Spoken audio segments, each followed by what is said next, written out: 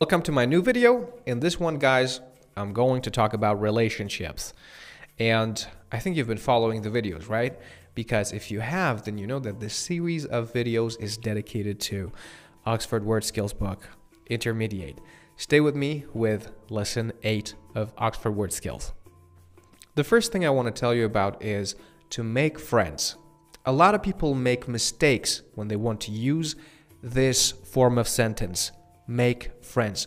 Why? Because mistakenly they think if they say, I want to find friends, it has a similar meaning, but it doesn't. As a matter of fact, that's wrong. So you are not allowed to say, I want to find a friend. We don't find friends, we make friends. For example, I find it very hard to make friends. Make friends. Keep this collocation in mind. Next one is an expression. That's when we say, I get on well with someone. To get on well with someone, which means to have a good relationship with someone. If you get on well with your brother, it means that you don't have fights and you're on good terms with each other. You don't have problems with each other. That's getting on well with someone. For example, do you get on well with your classmates? We have got two words, rely on someone and reliable.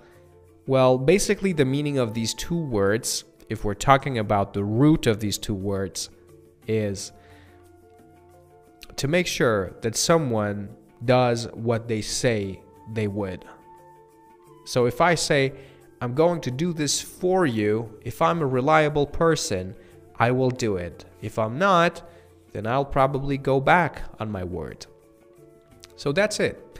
Reliable and rely on someone. Now, another point that you have to be careful about is the preposition. Rely on someone. We use it with this preposition, not any other preposition. For instance, I can say, I cannot rely on my sister. I can't rely on her. It means I can't depend on her. And in another example, I can say my brother is a very reliable person. Next word is to trust someone. To trust someone means you kind of believe that this person is a nice person and they wouldn't hurt you. That's trusting someone. What's important about this? You got to make sure that you're not using any preposition with trust. I hear a lot of people saying, I trust to him. Well, that is wrong. You basically have to say, I trust him. For example, do you easily trust your friends? Do you easily trust your friends? The next word has a tricky pronunciation. You got to pronounce it loyal. Loyal. You got to make sure that you're not using between Y and L. Loyal. Loyal. Like you have to kind of link it to each other. Loyal. What does it mean to be loyal? If someone is described as loyal, it basically means that they're good people, they're good friends, even in hard times. So you can count on them, or you can rely on them even in hard times because they're loyal. He was always loyal to my father. Here's an example. I'm loyal to my wife. When you want to describe yourself and you want to tell other people that you're someone who likes being with other people, you can use the word sociable. Someone who's described as sociable likes the company of other people.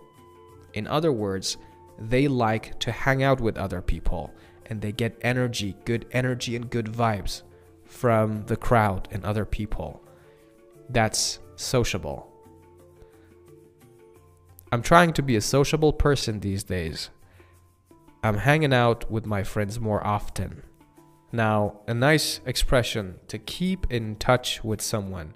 It means to stay connected either by writing, texting, or sending letters. Whichever way that you deem plausible and fine. If you keep in touch with someone, then you stay connected with them. For instance, I can say, Omar is an old friend, and we have always kept in touch. That means we've always been in contact with each other. Now, sometimes we have to get to know someone. Get to know someone. That means meet someone several times and then become friends. For example, I can say, I don't know Angela. I should get to know her before making friends with her. I should get to know her. It means I should meet her more often, and after that, if she's a nice person, I will make friends with her. So keep that in mind. Get to know someone. A good collocation is to say something can go wrong or go wrong. If something goes wrong, it means that there's a problem with that process or whatever thing it is we're talking about. They were having a nice relationship and something went wrong. It means that some problem popped up. Something went wrong with it. Sometimes when we're describing our relationships, we say that we have something in common with someone else. Well, that means we have similar interests. For example, like when I say, I have a lot in common with Jane. That means we share a lot of interests, or we kind of see eye to eye. Also, if I see eye to eye with someone, it means that we probably have a lot in common. It's mutual.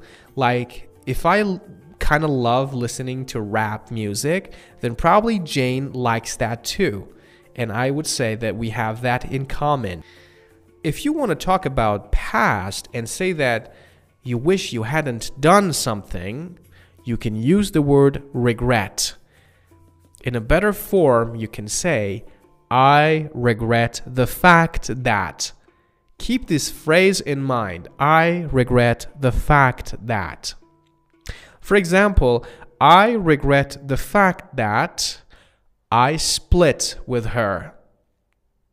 It means I wish I hadn't done that. I regret the fact that. Now it's your turn to make a sentence. Now, another way to say that someone breaks up with someone else when we're talking about a romantic relationship is to say someone splits up with someone else. After a lot of fights, they decided to split up. It means after all those fights that they had, they decided to break up, to put an end to their relationship. If you want to describe a couple who have a long-standing relationship, a relationship that is pretty strong, a romantic one, you can call that relationship a serious relationship. They have been dating for a couple of months now, and they're in a serious relationship with each other. Or their relationship is getting serious. It means that it's getting deeper and deeper. Now, the last phrase here is to fall out with someone. It's very common for us to start having problems with other people in our relationships. And then because of that problem, we stop talking for a period of time. Like when my friend does something that I think is wrong, and then we have an argument, and then we stop talking, I can say, I had a falling out with my friend. To have a falling out with someone, or to fall out with someone. When was the last time that you had a falling out with your friend? Guys, lesson 8 is taken care of. Watch it again if you want to. Make sure that you learned every single word in this video.